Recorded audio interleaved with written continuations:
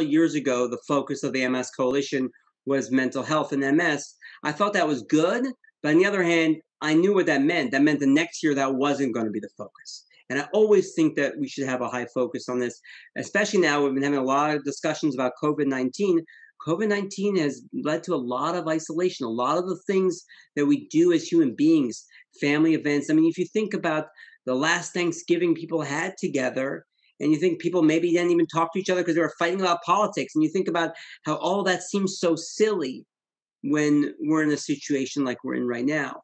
And so I worry a lot about children without multiple sclerosis. I worry about children who are socially isolated, not in schools, and are having more self-harm, and more things like that are going on. With MS, depression can happen for several reasons. One is depression is just very common in society, whether you have MS or not. Then you're taking someone in the prime of their life, the age range where they're most productive usually, and you're giving them a lifetime or chronic diagnosis. That could be depressing. That can make you sad and feel isolated. There can be a sense of loss. Even if other people look at you and say, "Oh, you look so good," well, you're not able to do the things, or you don't feel comfortable doing the things you once were able to do. That can be depressing. And so just that situation can actually be depressing. But then also MS affects your brain, and depression is in the brain. And it's interesting, we talk about depression now being part of psychiatry.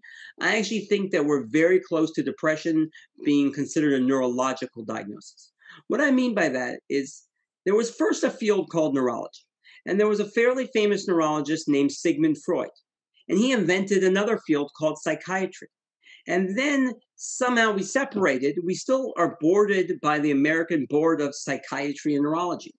And actually all of your neurologists, their examination was 70% neurology, 30% psychiatry. All of the psychiatrists, their examination was 70% psychiatry, 30% neurology. And I almost feel like as we start to understand any condition better, as it stops being so mysterious and so like in the air, it stops being psychiatry and it starts going on into neurology. And I really think we're getting there with depression. With depression, there's really two ways of you thinking about approaching it. One is through the general idea of talk therapy, and that can mean various things. But one of the techniques that's used a lot is CBT, or cognitive behavioral therapy. It really depends on who the person is, whether people think about going to a psychiatrist as like you're sitting there with Sigmund Freud, he's smoking a cigar and asking you about your mother's relationship with you. That's not what psychology is. And then on the other hand, you also have medications. And so we now have medicines that are affecting various aspects of depression, meaning having to do with the neurotransmitters, the way that one nerve communicates with another one. And so one of the neurotransmitters we think a lot about is going to be serotonin. And so what we're going to try to do is we're going to try to affect that serotonin level, and that's going to be one of the things we do.